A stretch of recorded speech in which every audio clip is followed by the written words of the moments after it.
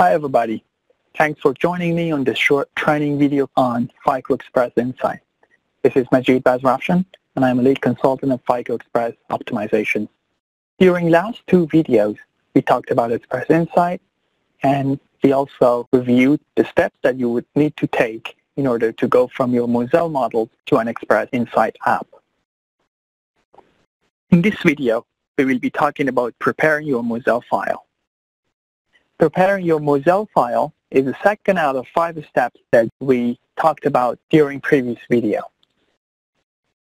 As you know, Mosel files are all inside the source folder of the Insight application. And there are 4 subtasks that we need to make sure that we do in order to make our Mosel models compatible with Insight. The first is using Insight package. The second is adding Insight get mode structure. And the third is the Insight populate. And finally, replacing minimize and maximize with Insight. Minimize and Insight maximize. So after reviewing this, it would be fair to look at our use case Mosel model for this training. The use case model that I've considered for this training series is a customer fulfillment optimization, in which we are supposed to assign a set of customers that have a set of orders to a set of warehouses with a known capacity and a known mailing cost. The goal is to minimize the total transportation cost.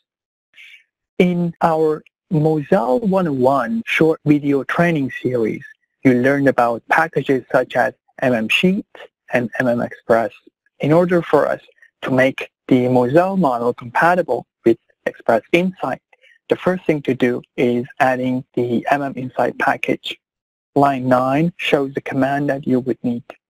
In our Mosel 101 video training series, we also learn about the structure of a Mosel file, that we have a set of parameters, we have a set of procedures or subroutines that we might have a set of operations within each, and we have declaration blocks of either input, the decision variable, or the result. And finally, we have to call the procedures or subroutines that we have defined, which in this case, I call data input, I perform optimization, and retrieve solution after running my instance. So the next step will be changing the way we are calling data input and running our Mosel file. And that is nothing but the second step that I described previously, which is I need to add a case Insight get mode that has the following. So I would need to bring this data input into Insight mode none and also Insight mode load. So what does that mean? This means if we are running from Insight, if you are loading data, then it would need to come and read data input from input file and stop after.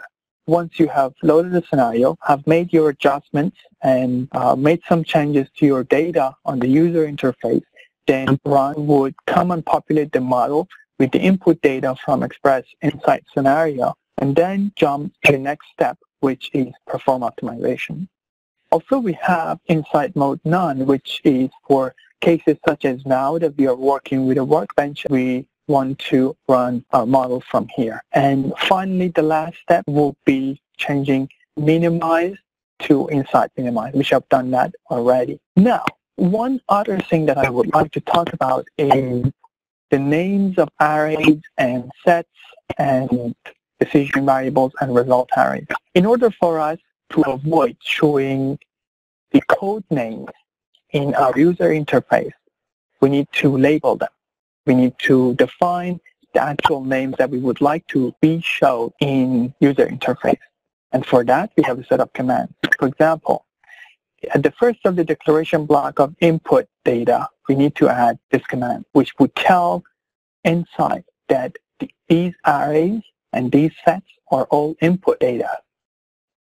And for example, instead of showing the actual code name of this array, we want to use customer ID. So you would define an alias for this array. And if we show this array in a table, Xpress Insight will automatically change the name of the array to customer ID. And now for a set of sets, for example, order segment, we don't want to show the actual order number, but rather order name. So in that scenario, we would transform and label each order number by its order name, as shown in line 26.